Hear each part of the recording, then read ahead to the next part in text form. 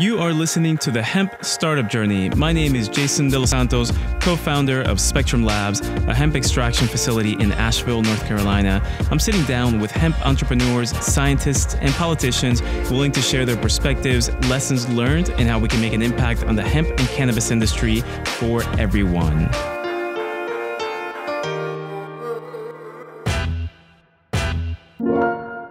All right, Jenna Wadsworth, thank you so much for joining me on the Hemp Startup Journey today. Welcome. Thanks for having me. I appreciate the opportunity to speak with y'all a little bit more about hemp. Yeah, absolutely. So really excited to talk with you. But before we get into all the stuff about just hemp and maybe some of the platforms that you're running and what you think you can do as Commissioner of Agriculture, let's say that you are at a gathering event. I know it's kind of a weird time to ask this question just because of COVID. But when somebody asks you, what do you do? How do you respond to that? Well, I serve my community. So I am currently the Democratic nominee for North Carolina Commissioner of Agriculture. And for the last 10 years, I've been elected in Wake County, serving the 1.2 million people who call our capital county home as their Soil and Water Conservation District Supervisor. But I also grew up on a small farm that raised hogs, cow, chicken, corn, cotton, tobacco, and soybeans in eastern North Carolina. And I still help operate that farm to this day with my father. Okay, cool. Very nice. That would probably perk up a few ears. So then we're going to talk a little bit more about the Commissioner of Agriculture. But one thing, just myself personally, aging, I have a family, I have a couple daughters, and so I think just naturally as people start adulting, they start being more conscious about politics and just our government.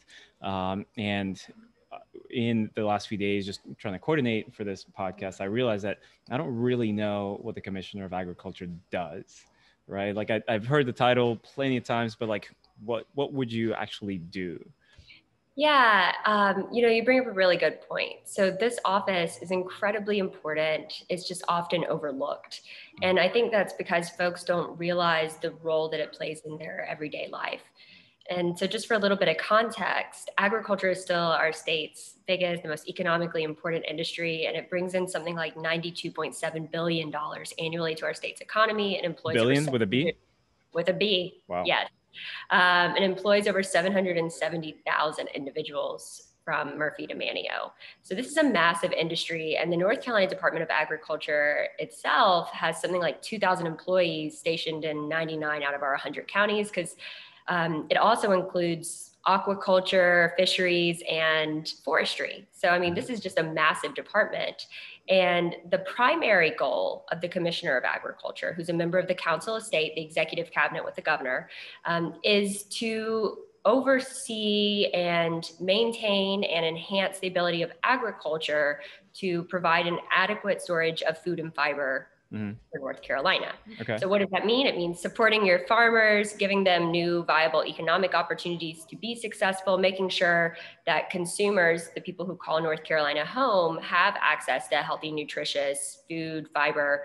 And in addition to that, I mean, the commissioner oversees about 75 different laws enacted by the legislature that deal with the industry, oil and gas, pesticides, fertilizer application, everything like weights and measures. So making sure when you go to the grocery store and you buy like prepackaged 2 pounds of pineapple that you're actually getting 2 pounds, drugs, cosmetics. I mean, there's just a whole bunch of stuff that falls underneath this office. But I mean, just this is probably a little bit oversimplistic, but if you eat, you should absolutely care about who is sitting in this office.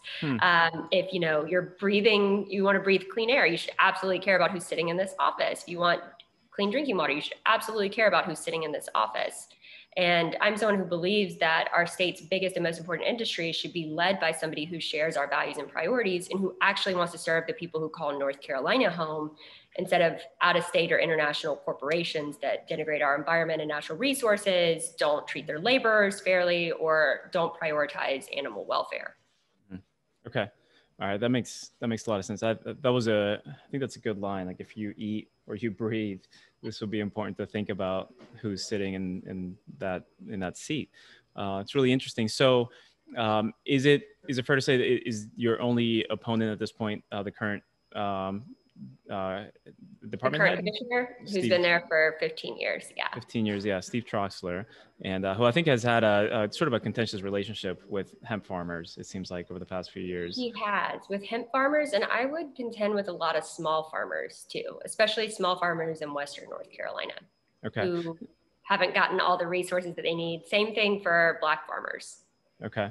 So I was going to wait until later, but since this topic came up, so can you talk about some differences of why somebody would consider, let's say, voting for you versus Mr. Troxler? Yeah. So again, so like kind of this idea that I am not bought and paid for by large agribusinesses or corporate interests. I made a commitment early on not to take any corporate PAC money. I'm also the only statewide candidate on either side of the aisle, though one surprises me a little less than the other, who signed a pledge not to take any money from fossil fuel PACs or fossil fuel executives and not to support any new pipeline projects. Most of my support during this campaign has come from individuals. It's come from people who call North Carolina home, who live and work here and want to see a better state, a more just, equitable, and sustainable future for everyone who calls this state home. And when you're comparing the two of us, I would contend that in the 15 years that he's been there, he's grown complacent. And, I don't want people to think that I'm just saying the things that I am because of the difference in our parties. I am the Democratic nominee. I'm a good Democrat, but in years past, I actually voted for Steve Troxler because I thought he was the best person to lead the industry forward. I thought he was concerned about the well-being and welfare of our farmers, but I feel like he is not fighting for us, especially if you're a small farmer. And most small farmers would contend that they haven't had an advocate in this office in a very long time. Their access to resources and new market opportunities, including my support for the legalization of cannabis, which wouldn't just be an economic opportunity for our farmers and for our rural communities, but also for our budgets across the state that would benefit from the influx of extra tax dollars, a way to combat the opioid epidemic. But I also see the legalization of cannabis as an opportunity to begin to achieve true social justice for communities of color who have been disproportionately criminalized and locked up on the basis of possession charges versus Caucasian users for far too long, despite the fact that data shows us that white folks and Black folks are using cannabis at roughly the same rate. And you can't tell me that it is not a social justice and social equity issue, that right now there are Black men sitting in prison for doing something that's legal in a propensity of other states across this country, 33 plus DC, by the way, and now they're more likely to contract COVID-19. Because it is a social justice and social equity issue. It's also a failure of both legislative Democrats and Republicans who haven't moved forward on this issue and continually let medical marijuana bills fail. And so, I think there's an opportunity to talk about social justice through this office.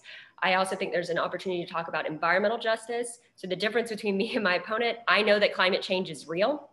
I also understand that storms are going to grow more intense and more frequent over the coming years. So not addressing the root cause of so many of the issues that farmers are facing throughout the state is absolutely a dereliction of duty on behalf of the current commissioner. And it's also a dereliction of duty to serving the consumers of North Carolina who depend on farmers for that storage of food and fiber for the future. And in the 15 years that my opponent has been sitting in this office, he recently said that one of his top accomplishments is getting Democrats and Republicans in the legislature to agree to cut relief checks to farmers after the last few major storm events. Now, I'm not going to argue that those farmers didn't need that money. They absolutely did, but they needed that money because he sat on his hands, and instead of using the tools and resources available to him from this position of power, he didn't do anything to mitigate the effects of these natural disasters on the well-being and welfare of our farmers. And I think that there has to be a better solution to dealing with natural disasters than just cutting a relief check every single time there's a 500-year flood event.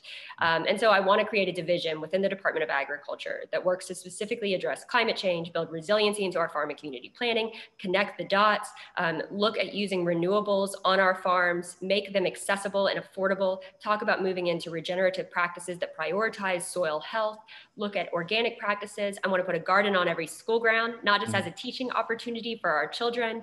I've been endorsed by the teachers union. They're really, really excited about this, but also as a way to start talking about food insecurity. So that's one of the other biggest differences between my opponent and myself.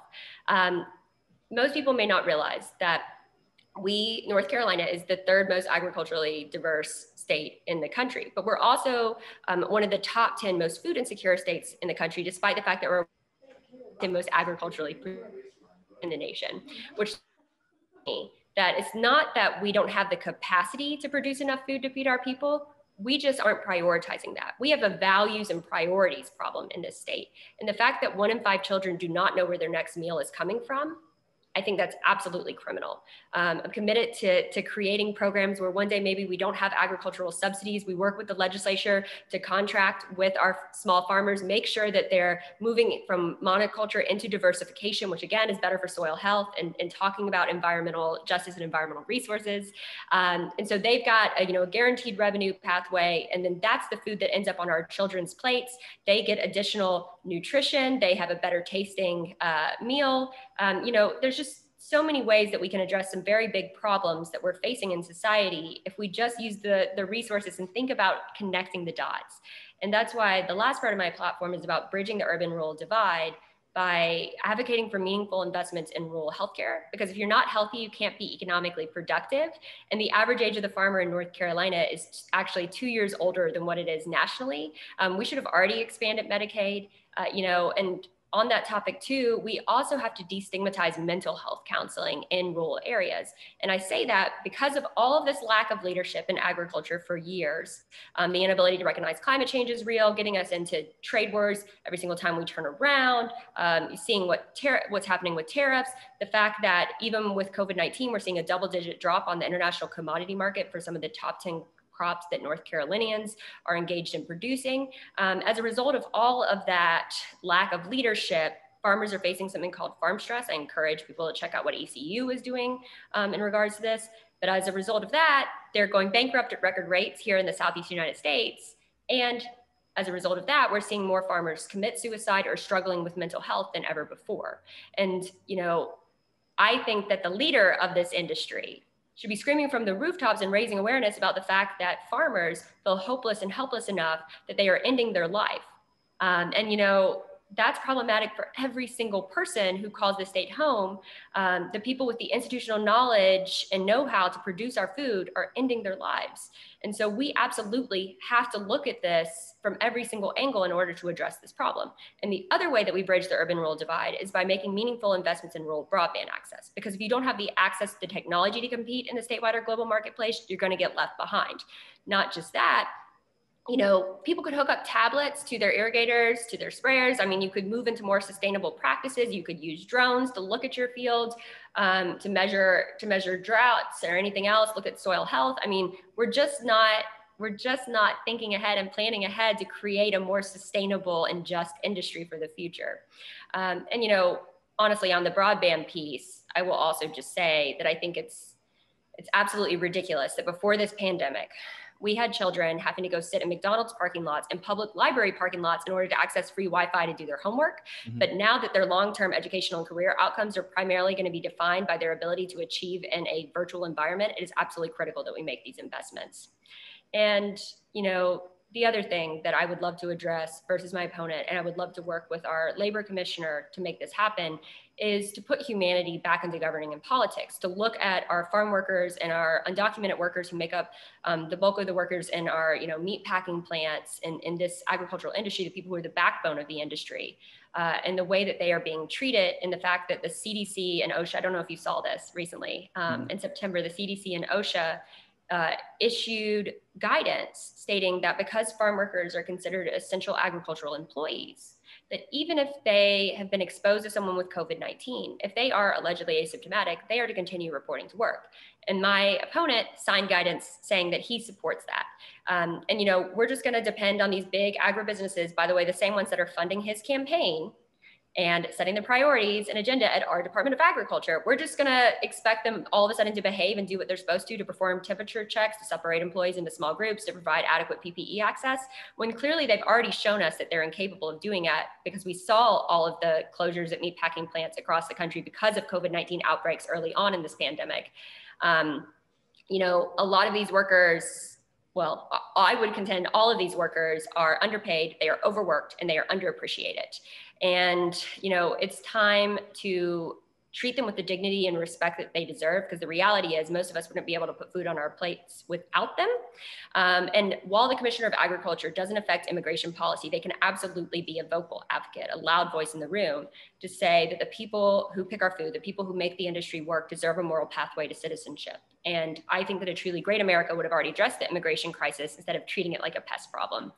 And furthermore, as the effects of climate change continue to intensify and grow more frequent, I think that we're going to see a flood of climate refugees coming to this country, seeking shelter and looking for hope and opportunity. And that's why I believe that the person who is leading our state's biggest and most economically important industry is someone who's able to give a nod to our past, build upon our agricultural heritage, who has a vision for a more just, sustainable, and equitable future that works for all of us, and the actual ability to implement that vision. That is why I'm running for North Carolina Commissioner of Agriculture. Okay. Thank you for that. So is just on a, maybe more of a, I guess maybe understanding the position. So, because are you right now, I guess in 2010, you were elected to the, let me see if I get this right, the Wake County Soil and Water Conservation District Board of Supervisors. Is that right? Yes. Okay. That's a lengthy, you probably could not fit that on a business card. It's a mouthful no matter how many years I've been saying it. Yeah. Yeah. So is that, I don't know, again, like political jargon I'm not very familiar with, but is this, if you're elected to the Commissioner of Agriculture, is this sort of a step up from that position, I would assume? Yeah, so actually soil and water conservation, that department of, all the soil and water supervisors who are elected and appointed throughout the state, which there's soil and water districts basically in every county. There's a coastal region where they kind of all are just like one board because they deal with very different environmental issues than the rest of us. But there are soil and water supervisors basically elected or appointed from every county in North Carolina. But the Soil and Water Conservation Division falls under the North Carolina Department of Agriculture and Consumer Services. Gotcha. And the commissioner himself was actually a soil and water supervisor in Guilford County, so a slightly smaller county, before he was elected statewide. Gotcha. Okay. Office. Very interesting. I have to commend you and any other person that runs for public office. I don't know. It seems like it's not even just a stress, but just with everything that you said, right? Like you're considering your platform to be, the 10 or 12 different things that you mentioned.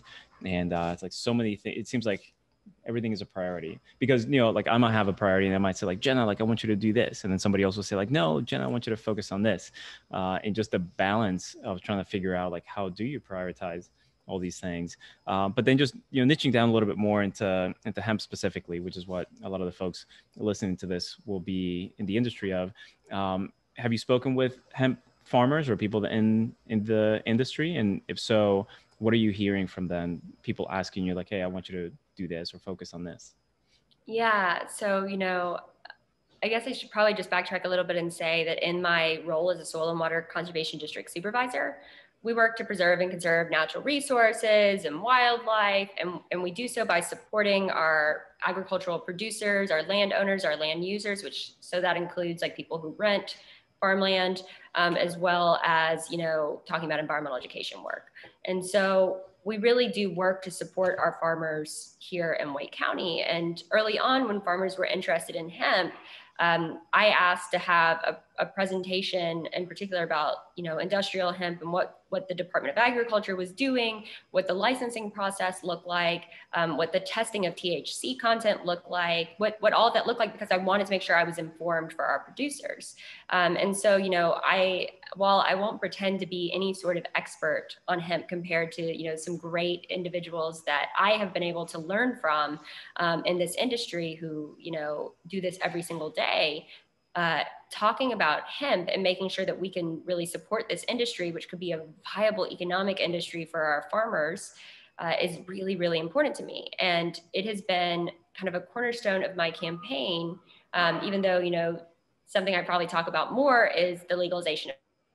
But, we should absolutely be supporting our hemp farming, this new market opportunity into the state. I feel like the current commissioner has done what he could to ensure that this industry works and is successful. Okay. Let's see. Jenna, can you still hear me? I'm getting a message that internet is unstable. I can hear you. Okay, good deal. So with, let's see, can we talk about smokable hemp in the state? That's been a pretty big issue for the last couple of years. And so I think it was last year, the bill SB 315, I think it almost passed. It was trying to ban smokable hemp, and then it was You allowed know about when to. it was originally in the Farm Act? Yeah.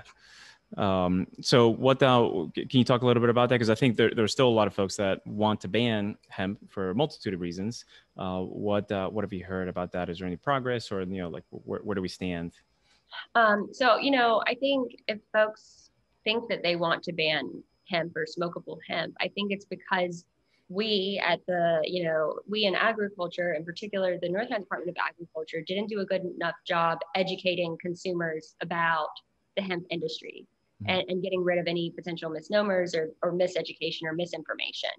And so, education is key in making sure that people understand why this industry matters so much to farmers and growers and processors who are engaged in the hemp industry.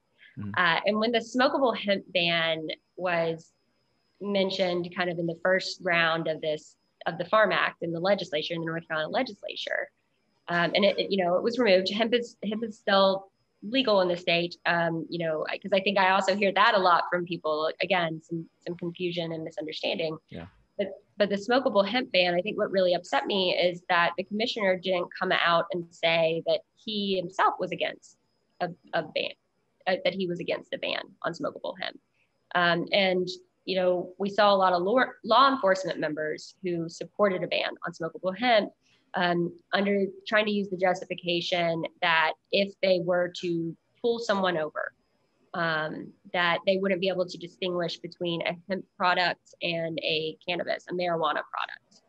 And, that created a number of issues. I would contend that there was, I don't even want to say veiled racism, but there's clearly some like structural racism inherent in the idea that, most of the people that they were probably pulling over and being concerned about this anyways and wanted to use this as a reason to pull them over were probably people of color. And so I was really upset when the commissioner, the Department of Ag, didn't agricultural product. Our farmers need this support. Like, let's fight to remove the smokable hemp ban from the Farm Act. And processors were absolutely, devastated that they lose access to this viable economic opportunity for them. And then, so one of the things that recently happened was that the hemp pilot program was extended for another year, and September 21st, 2021. 2021. And so that was a big issue for the past few weeks. I mean, us as processors, we weren't worried about like we don't grow, we don't cultivate hemp, but certainly friends, business associates, and then of course we're downstream from that. So to be able to have access to quality hemp, that was a concern whether people would be able to continue. So anyway, so we got an extension, but we almost ran out of time. Could that have been prevented? Is that possible? Absolutely. Yeah. So just a little bit of context for people who maybe didn't realize. So we were actually our pilot program was going to expire on Halloween at midnight. Right. Yeah. This year. We were going to do a whole thing about the horrors of Halloween hemp expiration. And so I think something too that's really important for folks to realize, especially outdoor growers, that a lot of people harvest their hemp or the flower in October. So people were very, very scared about coming close to that deadline, and their licenses no longer being, able to be utilized. And I think that what was really scary about the potential of pilot program expiring was indoor growers who couldn't go a day with a lapse in a license. And so, yeah, I'm really happy that Congress extended the pilot program for another year. But, again, in this Farm Act that is going to keep coming up, right? This Farm Act that the legislature was considering, what happened is there was language removed from that would have actually given the North Carolina Department of Agriculture the authority to submit a state hemp plan to USDA. And so I'm really just kind of shocked that the Department of Agriculture didn't fight harder to make sure that language stayed in the text of the final text of the bill that passed. the legislature has returned to session multiple times for special sessions, and since this Farm Act passed, they could have, the North Carolina Department of Agriculture could have lobbied for the legislature to take up some sort of piece of legislation to fight, so that way the Department of Agriculture would have the authority to basically to write our own language, to create a pilot, to create our own hemp program here. I just, I think that probably wasn't, I feel like it's a lack of leadership, right? Mm. And if you weren't pushing for this to be a priority, it says to me that the industry as a whole wasn't that big of a priority for you. Okay. Is there, because from where I sit, obviously I see hemp and I talk to people in the industry all day long. So for me, it's sort of my world. But for the Department of Ag in the state, curious why, from your perspective, they might not see it as a priority, because, hemp has brought in quite a lot of revenue to the state. And then, of course, we sort of exported, whether in hemp flour or in finished products, to other states. And I mean, we're one of the biggest producers in the country of hemp. So, and that happened basically overnight. I mean, yeah, very fast, right? Like within a couple of years. So is there somebody is there more of a favorite child of sorts in like the Department of Ag? Like, is it, I don't know, is it like corn or something else, or like where are the other priorities for the Department of Ag right now? Well, I mean, the commissioner himself is still engaged in tobacco. Tobacco, okay. And so, I mean, tobacco, there's no arguing that tobacco built the roads, the early roads and infrastructure in the state, right? There's a reason why the colleges in North Carolina are, along Tobacco Road, as you call it. But I think what's really just upsetting is we had such an opportunity with this burgeoning economic opportunity for farmers to really go all in and make it possible for true economic success to come out of this industry. I think, something like early on, I was talking to someone who was involved in the industry, and there were something like 7 to 90 licensees, and now there's over 1,500 licensees to grow hemp in North Carolina. But the actual hemp division, the hemp department, never expanded after its initial creation. So, I mean, there's just like literally a handful of people. I don't even think that there are a dozen people that kind of are overseeing this industry in the state. Isn't that insane? I mean, they're responsible for the education piece. Also, people who are interested or potentially interested in getting involved in the industry, they can call and say, hey, like, what should I do? What are the steps? What type of soil do I need? Like, what's the process? They're also responsible for processing all the licenses. They're responsible kind of for overseeing testing and everything else. I mean, this is just a massive industry, and we have a handful of people overseeing it. All right. So here's my stupid idea. I threw this out to Dr. Coit in a previous podcast. By the way. I love her. She's amazing. So in the hemp industry, there's a big issue with trust, right? From one side to the other, whether somebody buying or purchasing. This is the only industry I've been a part of where most of the deals are done through text message. It's crazy. So my thought is, because the commission in North Carolina has a large trust bank. People trust it. They understand that there are advocates and that they want to see the industry flourish. And I wonder if there's some sort of maybe a marketplace that the commission can create where you transact, and hemp farmer can sell, and maybe me as a processor can purchase, believing that those things have been vetted. Like the commission will know that this hemp came from this farm and that it's actually legit, and that what conditions it was grown under, quality control. Yeah, exactly. Yeah. And they know was that it actually produced organically? Was it? Yeah. Yes, exactly. And that me as a processor, that I've been vetted, however that would happen. And like, I wonder if that would be something that would, one, help the industry, but then two, just create maybe another sort of source of revenue for the Department of Ag, or, the Hemp Commission. And just, I think that the more people trust it, the better the industry will be. It's almost like this self-fulfilling cycle, right? Like just like this cycle of improvement. Tell me how stupid that is. or is there something to it? Actually, I think it's great. And I think because we didn't do what we needed to begin with, I actually think that something like that is necessary at this point.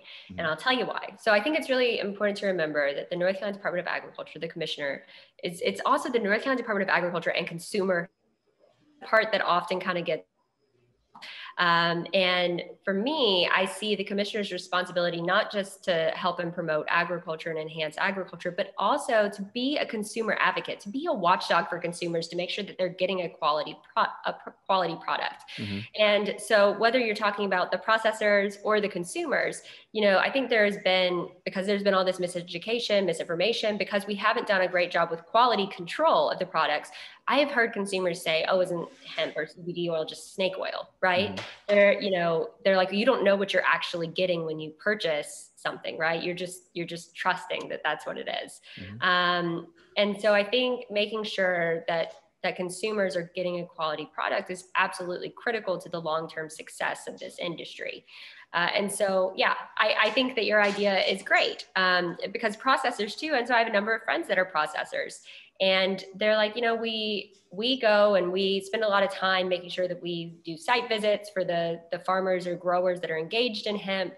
But wouldn't it be nice if we knew for sure, that we were getting a quality product that we're processing?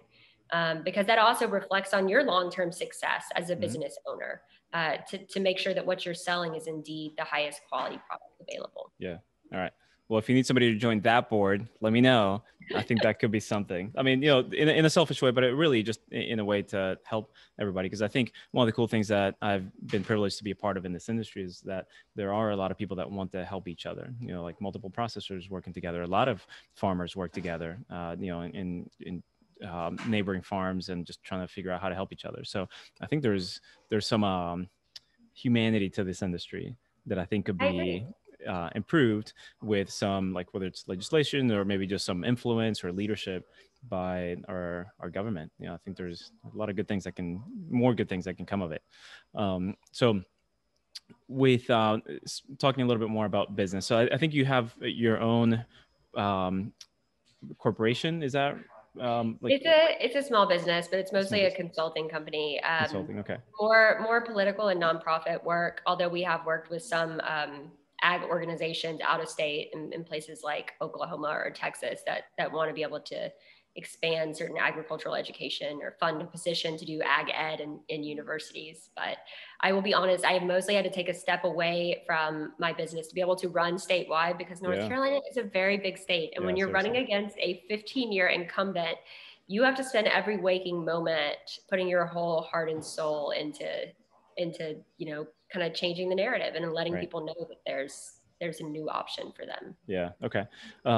So do you, because you speak with so many different people on a daily basis, do you see certain opportunities in hemp that maybe people are not taking advantage of, or that things that we should be preparing for? Yeah. So a few different things. First of all, so you're engaged in processing, correct? Mm-hmm. Yes. I think that people should be aware of what's happening with the DEA right now. Mm-hmm. Yep. I'm sure you can speak with more authority about this than I am. I'm someone who believes in listening to people with lived experience. Every single day you're a member of this industry, which also just goes to show I think that we need more representative voices in the North Carolina Department of Ag, and we need to be, compiling stakeholders in the industry who understand best what the problems are they're facing every day. Mm-hmm. But when you talk about the DEA right now, they passed that final interim rule, which would basically really harm processors, because if at any point you have a product or it goes, the THC content creeps above 0.3%, mm-hmm. it's then considered cannabis. And so you fall under having possession of a Schedule 1 drug, right. On your premises. And I know that they've opened back up the public comment period, the DEA has. So mm-hmm. I encourage anybody who cares about the hemp industry, anybody who cares about our processors, anybody who cares about the future of this industry to make sure you make and submit public comments. I don't know when that window closes. But I just think that could be incredibly, terrifying for anybody who's a processor, because your long-term success, is definitely it's at stake right now. I mean, you could be shut down by the DEA for having a Schedule 1 substance. I mean, you will lose ability to get loans and lending in the future. It will destroy your business. I mean, all the capital that you put into it, your reputation, you will have a record. I mean, this is something that we should be raising awareness about and doing something about. Yeah, absolutely. That we lost a lot of sleep over that in the past few days. And I did read an article, and I forget which newspaper put it out, but I think the DEA said something along the lines of they're too busy with opiates, and meth, I guess, is a big issue right now. But still, just the fact that they said if you have any product with THC over 0.3 at any point, you're basically engaging in an illegal activity. And so, like, I just started sweating right away. Well, yeah. And everybody else. Yeah, they did say something like, oh, but like, it kind of led to this idea of like, oh, but are we actually going to enforce it? There's plenty of rules on the book, but will it actually be enforced? Sure. But I think that we should still be worried about it, because what if one day they do decide to enforce it? Like, this is something we should be concerned about. We have the opportunity now to fight back. We should absolutely not sit on our hands. Yeah, absolutely. I do not want to be that first one on the front page, So let's see. So regarding the hemp industry in the next 12 months, let's say that you're elected. What do you envision for the next 12 months? Whether just things that naturally occur, or whether things that you're helping to make happen? Yeah. So first, immediately start lobbying the legislature to craft a piece of legislation that would grant the North Carolina Department of Agriculture the authority to submit a state hemp plan to the USDA. I think that is absolutely critical, because we want to make sure that we don't miss the next deadline, right? We got lucky with Congress agreeing to kind of extend these pilot programs, but we don't want to end up falling under them. And also that would be, the fact that our licensees here in North Carolina have to pay for either a 1-year or 3-year license. Well, if all of a sudden the hemp program expires, it doesn't matter if you just got your license for 1 year in like August of next year, and you have to have it to be able to harvest your hemp. And then September, we lose the ability and have to go under USDA's plan. You're still going to have to apply for a license for USDA. So, I mean, there's just that, and like the USDA standards, I don't know how much you've looked into them, but the testing protocol, everything is very, very different than what it is here in North Carolina. Yeah. You don't get as many chances. And so I think it's just really important that we put power back in the hands of North Carolinians, and we make sure that we have our own hemp program that doesn't just have to comply with USDA guidelines, and that we don't miss the boat again. Yeah. The other thing is, I wish that we would spend a little more time creating more viable market opportunities. So whether for you to restore processors and consumer confidence in the product that they're getting, I think that's really important. I also think connecting the dots and connecting members of the industry. So figuring out how we will be able to use CBD and other hemp-based products in other areas and agribusinesses in the state, and creating a real market need for it. So that way hemp growers have somewhere to sell their product. And then the other thing is looking at the potential for fiber. So I think that the North Carolina Department of Agriculture really thought that that's what most growers were going to engage in, is growing the hemp plant for fiber, instead of realizing most of them were going to grow it for the flower. And, I think that there are so many amazing applications of hemp fiber that we have just completely overlooked, that would also, very nicely coexist with other existing industries in the state. For instance, aerospace is a huge industry in North Carolina. A lot of people don't realize that, but there are, hemp fiber could be used, has a number of applications for that. Automobile industry, hemp fiber could be used in car door panels. If you refer back to like 1941, Henry Ford built a car using basically the cellulose fibers from hemp along with wheat straw that produced a vehicle that was lighter than steel, but 10 times could suffer 10 times the impact before denting. Like, wow. It's just absolutely phenomenal. Why are we not looking at that? Or the fact that, North Carolina used to have one of the biggest textile industries in the world, and hemp fiber could absolutely be used for that. It could be used for plastics. Why are we not why are we not helping connect farmers to viable opportunities to be successful? Is it, I was speaking with Blake Butler. I don't know if you two have met. Unfortunately, I don't believe so. Okay, I think he would be a great contact for you. But he mentioned that one of the things that would help with hemp fiber in the state is to for the university system to lead the research and just sort of like protocols so that then companies could come in and invest in those technologies or sort of those learned lessons. Because apparently, I've only heard of a couple of companies that are doing fiber in the state, and so there's all this massive amount of farming, but the bottleneck is huge. So like that doesn't seem like it can advance into, like I've seen people experimenting with building homes with hemp. You mentioned cars and space and all sorts of stuff, but with just a couple of companies that can't really flourish. Well, and there's only a few major processors in the state that that can process the fiber. Right. And so, that's obviously an industry that needs to expand it. It's expensive, and there probably won't be any new like fiber processors because there aren't enough growers that are growing it for the fiber, right? To create that market demand. Okay. And so, I love the idea about working more closely with our research institutions. I mean, we have two of the best in the world with NC State and A&T.